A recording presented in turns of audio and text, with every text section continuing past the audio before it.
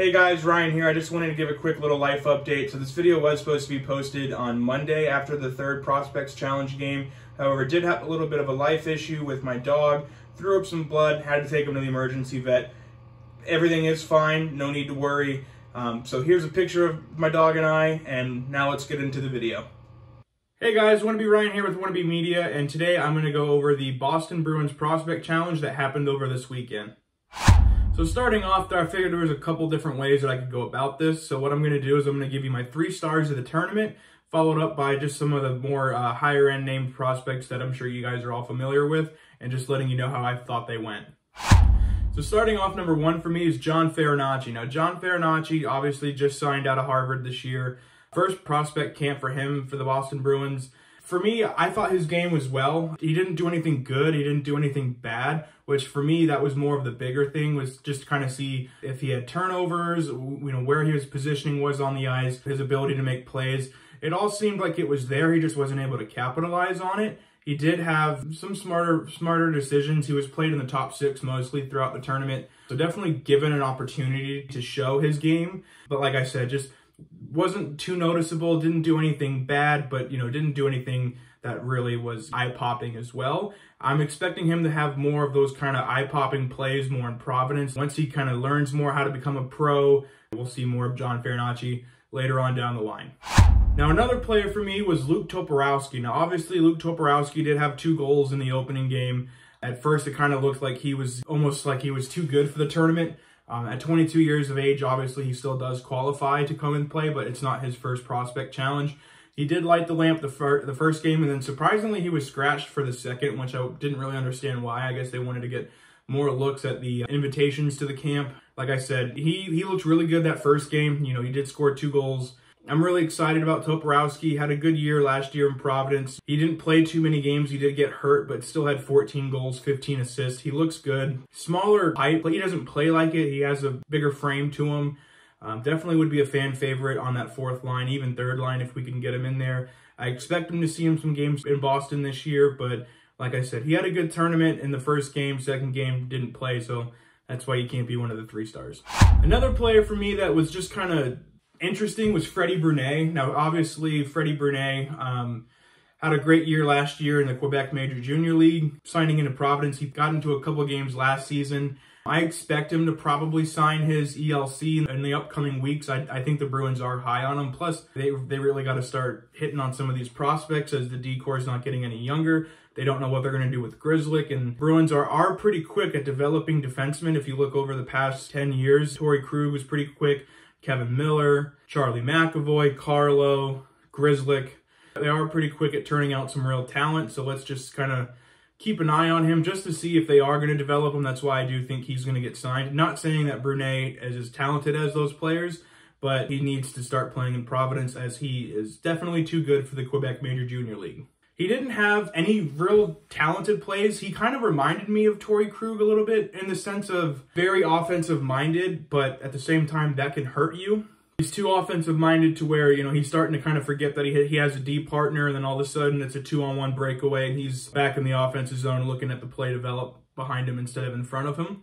He is good on the power play. I'll absolutely give him that. Could potentially be an NHL power play quarterback.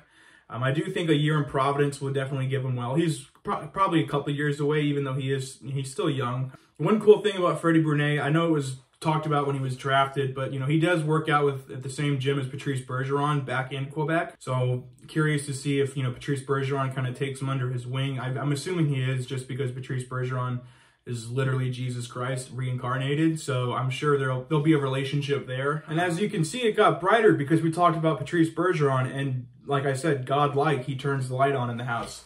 But just to kind of finish off about Freddie Brunet, I do think he is, a couple years away, but Bruins do have a good development system with the defenseman, so I'm not too worried about him. Even if he does play in the NHL, he was a later round pick, so whatever happens with him happens. It's all in Freddie Brunet's hands. Next player that I want to kind of quickly go over is Ryan Mast. Ryan Mast, for me, I just didn't really...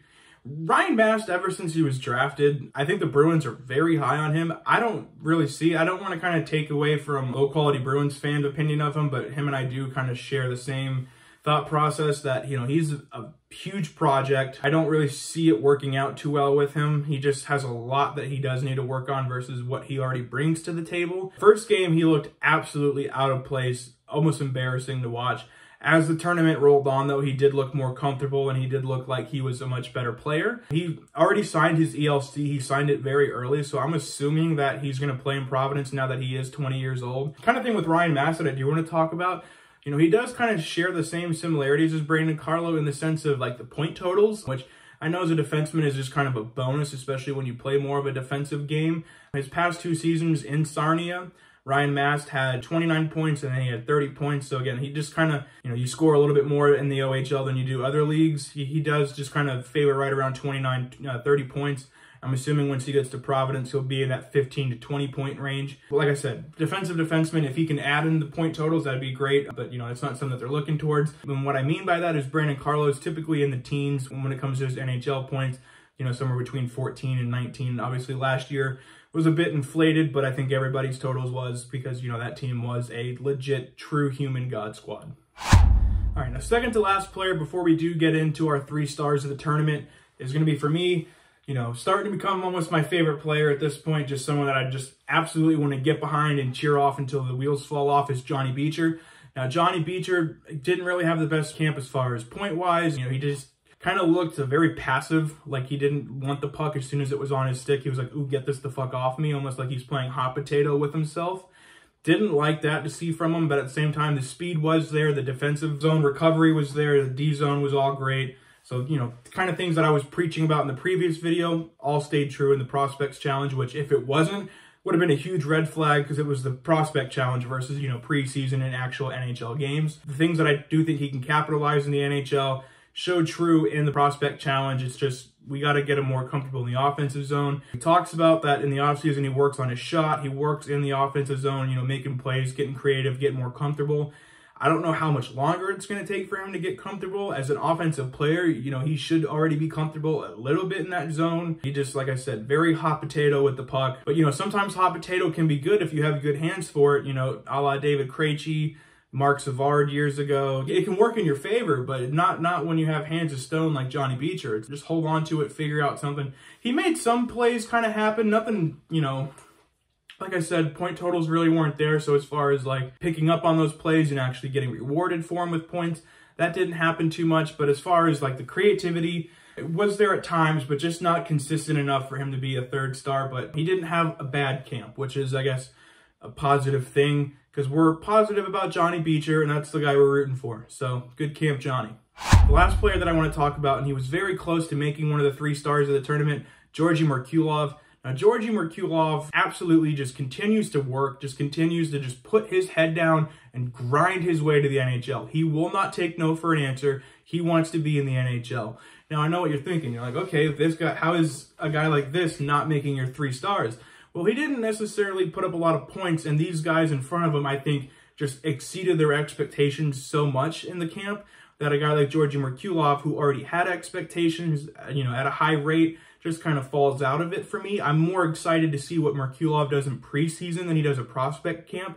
Last year, first year in Providence, made the all-AHL rookie team. I believe he led the AHL in rookie points, almost had 30 goals. Unbelievable season from him.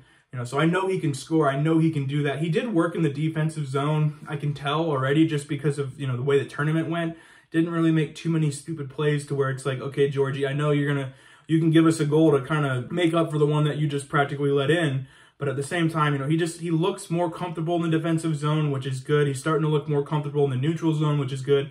And obviously, his offensive zone is his bread and butter. That's just where he loves to make magic happen. And, he does. He's very good at creating plays, not only for himself, but for his teammates.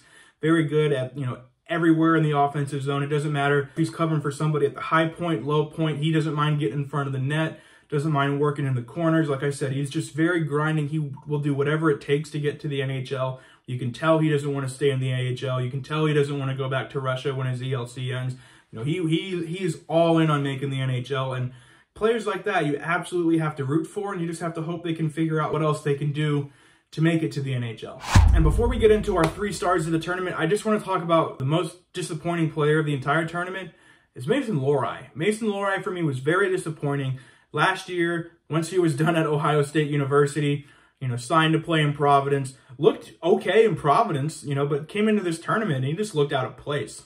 Mason just looked like he kind of, not that he didn't want to be there, but just looked very disinterested on the ice. He didn't seem like really wanted to be there. He like almost like, I'm too good for this, which is not a mentality. I really hope that I'm wrong in that sense. I'd rather him be hungover than have the mentality that I shouldn't be here, because, you know, he is somebody that's always had to work, you know, drafted at 19 instead of 18 like most players. After becoming drafted, and everyone was like, man, what a reach by Don Sweeney yet again, becomes the Defensive Player of the Year in the USAHL. And after that, has couple stellar years at Ohio State, signs on to Boston, and he looked good in Providence. So I was really thinking that he was going to be overproductive in this camp and just look like he's ready for preseason, ready to make a push, ready to make Derek Forbort go somewhere else. And he just didn't have it this camp. He wasn't horrible. He wasn't bad in his own zone. He just didn't dominate like we thought he would. And for me, that's disappointing. I expected him to come in and absolutely dominate in the offensive zone. You're lucky to make it into the O zone on their side because he's just going to delete you if he does. Just kind of looks lackadaisical out there. Didn't look like he cared, which is, like I said, very disappointing for me. I hope he turns it around. He'll obviously be there in preseason. The Bruins are very high on him. Going forward, I just hope that he has a better mentality and a much better game. He looked better in the second game than he did the first game. I will give him that. So kind of like Ryan Mast improved with each game. At the same time, Mason Lohrei should just already be that good because, again, didn't look out of place in Providence last season, the couple games that he did get in, so this prospect challenge should have been no sweat to him, and it definitely was. All right, starting off with my 3 stars. Coming in at number 3 for me, Jackson Edward. Now, Jackson Edward just, for me, continues to impress and continues to grind and grow. Jackson Edward was drafted in the 7th round, 200th overall, just a couple seasons ago. He made it known at the draft that he grew up a Bruins fan, loves Zdeno Chara, loved Brad Marchand, loves that physicality, that Bruins-style hockey, and that obviously was a huge light bulb for the Bruins fans, you know, just to kind of be like, oh, okay, like, you know, now we got someone that we can root for. Plus, I mean, Jackson Edward, you got to love that. He had a sneaky improvement year last year from going in his second year in the OHL. His first, what was supposed to be his first season in the OHL got taken away because of COVID. His first year, he only had 6 points, 51 penalty minutes, and I was surprised that he even got drafted when I looked at the numbers. But last season, 5 goals, 20 assists, and get this, folks, 110 penalty minutes. He doubled his penalty minutes. You know, he almost more than quadrupled his assist totals, and then he got 5 goals on top of it. He was very pivotal for the London Knights in their playoff run in the OHL. He just continues to impress. Even in this camp, he was on the first pair with Mason Lohrei for the second game and didn't look out of place, and if anything, he helped carry him. There was a couple plays that I am going to show you. I could screen record for the first 2 games. Actually, the first game, I didn't realize that I could screen record because I'm not too tech savvy, so by the third period, you know, my girlfriend was like, well, you know, or girlfriend, producer, whatever you want to call her. But, you know, she was like, why aren't you screen recording? And I was like, damn, that's a good idea. So the second game, I made sure to do it. And then my third game, because, you know, obviously no one's going to be at work at 10 a.m. on a Monday. So, you know, wasn't really able to screen record it, but just absolutely just continues to impress. I think he's about to go into another season in the OHL. And if he continues just to have a sneaky year in the OHL and just continue to grow, look for him to sign his ELC next season and then look for him to play in Providence for a couple of games.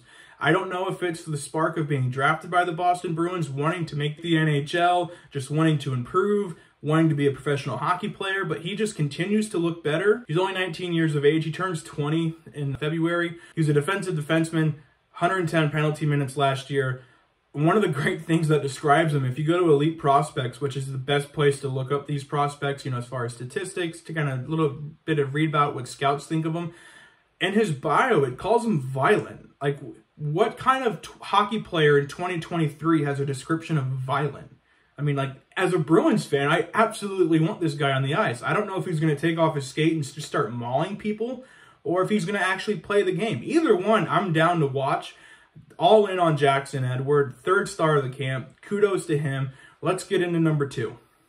All right, now your 2nd star of the tournament for me is no-brainer, Fabian Lysell. Fabian Lysell, for me, I think this is going to be his camp, his, you know, not just prospect camp, but preseason. This is going to be his time to shine, to see what he does. Last season, I'll be honest, and he'll probably be the first person to tell you because Fabian is very hard on himself.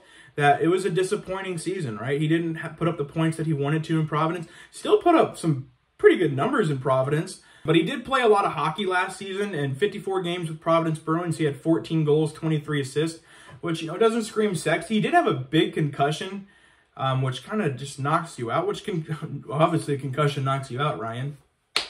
As far as like that mentality, like concussions aren't easy on anybody, and I'm sure that, I believe that's his first one that he's probably had. I'm sure he's gotten hit, you know, playing in Sweden, but just as far as like a record one, that was it. You know, he had 2 tournaments in Sweden, so just a lot of hockey for the kid, and I think at the end of it, he was just kind of gassed. I think he went back home to Sweden, hung out with the family as we saw on Bear Tracks, hung out with PJ Axelson, Bruins absolute legend. I think he had a great tournament. What I liked most about his tournament is not necessarily his offensive point numbers, but just what he was able to do in the offensive zone, all right? There's going to be a lot of clips that I did post because he was just great on the forecheck, great on pucks, not afraid to get into the corners, which is good. Being able to create plays for other players, right? He's just an unbelievable playmaker. I think the Bruins are going to give him a hard look to be on either the second or third line this season. Being 20 years old, obviously is not going to hurt him to spend another year in Providence. I am going to do a video later on this week of just kind of prospects to look out, obviously, as prospect challenges come and gone, and now we're looking towards preseason. For me, Fabian Lysell was able to make great plays in the offensive zone, wasn't shy in the neutral zone or in the defensive zone. He didn't look out of place, didn't look lackadaisical. The other players in the tournament, you know, he just looked like he was very invested in all areas of the ice. He even wore an A for, you know, for some of the games, which I thought was very neat. Like, there is a YouTuber out there, I can't remember his name. If I do, I'll definitely shout it out or have Liv put it in here. You know, but he called Fabian Lysell the Swedish Roadrunner, and I absolutely love that nickname for him. I love giving out nicknames to players, and you know that fits him perfectly. He has a motor that just does not stop. It doesn't matter if you turn the key off. It doesn't matter what you do. That motor will not shut off in Fabian Lysell. You know, he's very just addicted to the sport. He loves to play. And I think very highly of him. I really hope that he has a chance in the preseason to make it to the big club. But obviously, for me, in the prospect challenge, he just looked very dominantly. At moments, he was the fastest player on the ice. I definitely think he took advantage of this tournament to get more eyes on him from the Bruins camp. Obviously, like I said, not necessarily disappointing last season, but just not as high as I think himself and maybe others thought of him, and just kind of dropped in the prospect rankings and just kind of dropped overall. I think this is going to be the Fabian Lysell redemption tour, and I am all in for it. Now, coming in at number 1 for me, this should not be a shocker to anybody if you watched it, if you're on Twitter, whatever. This player was making headlines, getting reports from multiple media outlets. Matthew Poitras. Matthew Poitras took this tournament over, ladies and gentlemen. I have clips that are going to show you just his ability on the forecheck, making great plays to get the puck off of his stick, making plays that make him a Bruins hockey player, okay? This player was all over the ice. There was not anybody who was going to stop him. It didn't matter if Zdeno Chara was out there. He was going to get by him. He was going to run through him. It does not matter. He had Mamba mentality. He was unbelievable to watch. You know, for me, Matthew Poitras, when he was drafted, a lot of people, almost like I said, Mason Lohrei earlier, people were like, here we go, Don Sweeney again. Instead of, you know, trading to get that pick later on, picks him with the 2nd overall pick when he could have been there later on. In his draft year in 68 games played, you know, he only had 21 goals, 29 assists for 50 points. That doesn't scream exciting. That doesn't scream 2nd round pick, especially when you're in the OHL. Bruins reached on him, and a lot of people were like, this is not a good pick. There are other players available that we should have drafted, or just trade back to get more picks, that, again, more players that you can throw at the dartboard. Not a good pick. Matthew Poitras saw that. He heard you, and he's been in your basement ever since, shooting pucks at washers and dryers. He heard everybody on Twitter, everybody in social media, everybody he watches, everybody's YouTube channel, and he was like, okay, all right, that's what you think of me, we'll watch this, right? In 63 games last season, so 5 less from his rookie year, his draft year. Instead of 21 goals, he had 16. It's pretty disappointing, Matthew. We were looking for more, and he's a bust. Oh, shit. Did you guys see the assist total? Because, you know, instead of those 29 assists like he had 79. So, not 10, not 20, not 30, not 40. 50! 5 fucking 0. 5-0. 50 more assists than he did the season prior. Are you kidding me? 95 points. Those 79 assists that he had was second in the OHL out of anybody. And there are players that are 21, 22 years old in the OHL that normally dominate versus these, 17, 18, 19-year-olds. So he put up 79 assists for second in the entire league and then dominated in the OHL playoffs. Guelph didn't get that far, which is the team he plays for, but he carried them, absolutely carried them, was the best player on the ice, dropped down his penalty minutes from 51 to 40. Those 5 games, we're not going to talk about it, but he may or may not have gotten suspended. But again, don't worry about it. But he has got that rugged game to him, and he's absolutely carving a path for himself to be on this team. He said in training camp, he's going to make this the most difficult decision for the Boston Bruins to send him back to juniors. He's not 20 years old yet, people. He's only 19. He can't play in Providence. He has to either play in the OHL or play in the NHL. Those are his only 2 options, and he's going to make it difficult. Do I think he's going to make it that difficult to where he's going to make it over guys like Lysell, Merkulov, Toporowski? Maybe not, but he's going to stick around. He's going to be in the preseason games, and the Bruins are going to give him a look. They're going to make sure that this is the right decision for him, and they're going to send him back if that's what they end up doing. But Matthew Poitras is putting his career in his hands, and he's annihilating it. I wouldn't be surprised if the Bruins make the playoffs this season for him to end up being in the playoffs if someone was to get hurt. Maybe a little Tyler Seguin impression. I am this highly on Matthew Poitras. Do I think he's going to be first-line center next season and just absolutely dominate it, have a 20-year career, jersey gets retired in the rafters, kissing babies, doing all these great things? Maybe not, okay? Do I think he's a future second-line center in the NHL? You're damn right I do. I think he's so good. I think he's a David Krejci replacement 1,000% with his absolute poise with the puck, able to play in all 3 zones, 176 pounds, but he plays like he's 200 pounds. He's, once he hits that weight room, he's going to be unbelievable. I think for him, almost, he's not even going to be focusing on scoring in the OHL. He's just going to be focused on putting muscle. The more muscle he puts on, the more of a chance he has to actually get called up next season when he does leave the OHL after season's end. But I really think that next season, when he's 20 years old, he's going to have a real chance to be in the NHL for the Boston Bruins, especially if he can capitalize on his 95-point season that he just had in Guelph. First star of the tournament, not even close. I'm going to show you guys kind of highlights now and just kind of going over what I think was great plays. So, this isn't the end of the video. There are going to be highlights. And then after that, there might be some music that gets hit.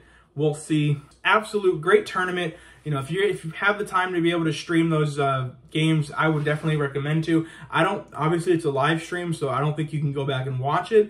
I don't know why they don't post it on YouTube when the stream's over with. It's not like there's people cussing and copyright issues. There's nothing. There's no audio to the game. There's no announcers, commercials, breaks, nothing. It is just absolute hockey, and then once intermission, it's just a little screen that says intermission, essentially. So, there's no reason why it can't be posted.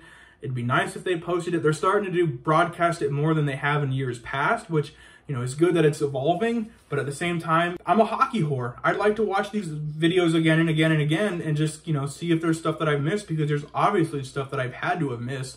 Unbelievable tournament. Can't wait for preseason. Bruins hockey is back, baby. Let's go. Hey guys, so I completely forgot about Brett Harrison, which feels like a sin. So I am just going to kind of put a picture of him here and just talk about him real quick. Brett Harrison has an NHL shot that could be used currently right now, and it would not miss a single shot. He has very good positioning on the ice. He knows exactly where he needs to be to help his team out, whether it's in the neutral zone, offensive zone, or defensive zone.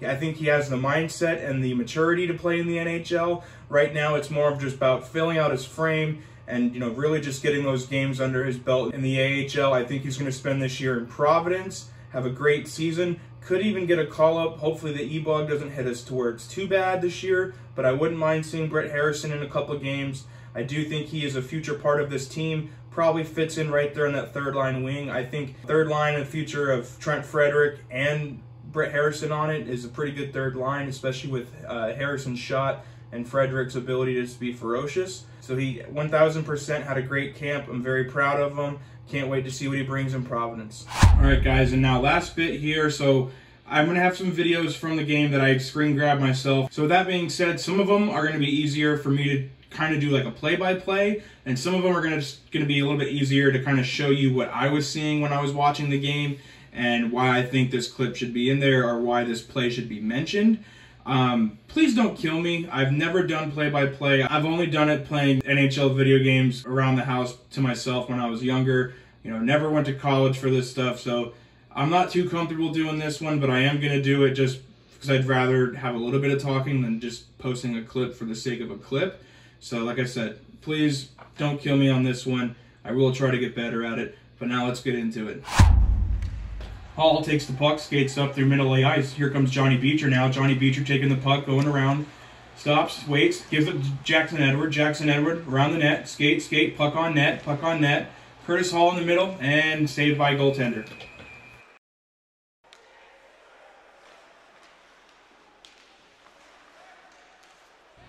Edward takes the puck, offensive zone, shimmies, moves around, puck on net from Hall, gets around to the Bruins player. Bruins player moves.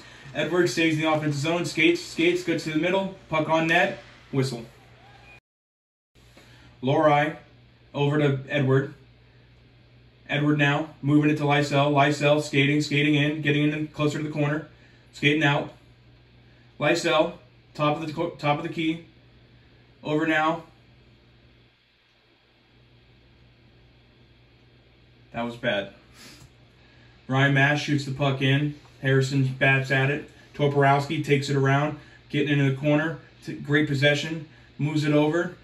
Put his Mast in the middle. Mast makes a move. Brett Harrison cleans up the garbage. We got a Bruins goal.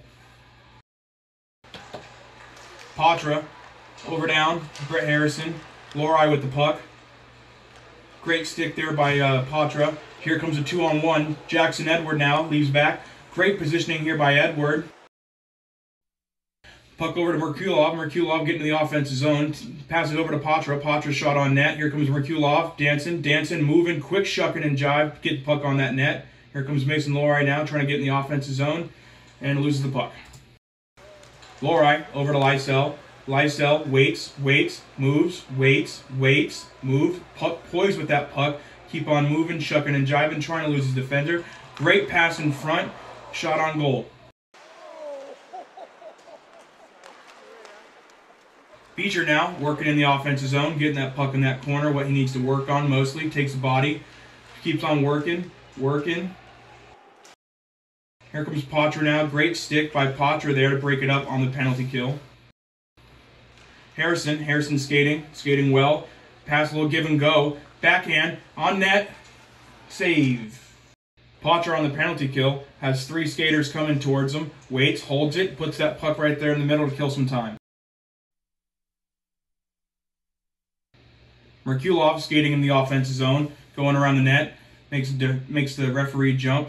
Lysell now working in the corner, helping him out. Merkulov getting in there with him, defensive staying on right there on the point. Toporowski now getting in there. Now here it comes again. Merkulov, Lysell fighting. Here comes Mason Lohrei now in the offensive zone. Lohrei with the puck behind the net. Here comes, all of a sudden now Toporowski's in there. Lohrei's in there. They're all battling. Lysell's got the puck. Lysell takes it. Skates up to the top of the ice. Merkulov dancing around. Merkulov in the offensive zone. What a move by Merkulov. Into the slot, into the zone. Circles, waits, holds on to it. Making some moves, making some guys move.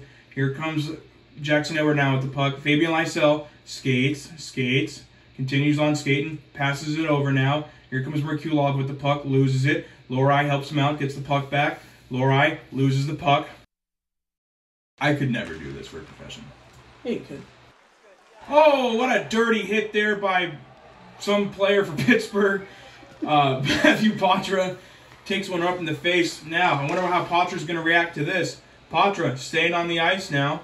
Poitras, right there, 51 in black. Getting in there on the defensive zone, helping out. Takes the puck. Skates. Bam! Wow, what a hit there by Matty Poitras. Harrison now puts the puck around net. Poitras takes the puck, holds it. There he goes, moves it over. Freddie Brunet now joining the play. Bang! Wow, what a goal by Brett Harrison, 72 in black. Lohrei skates around. Got the puck on his stick. Keeps the puck. Chips it in. Here goes Brett Harrison. Over to now Farinacci. Great stick over there. There we go. Brett Harrison skates into the zone. Skates in. Holding. Poitras takes the puck. Helps him out. Poitras holding the puck. Skating. Skating. Wow, what a move. What a move. Skating. Whoa, he's in. He's in. Oh, what a save there by Montreal.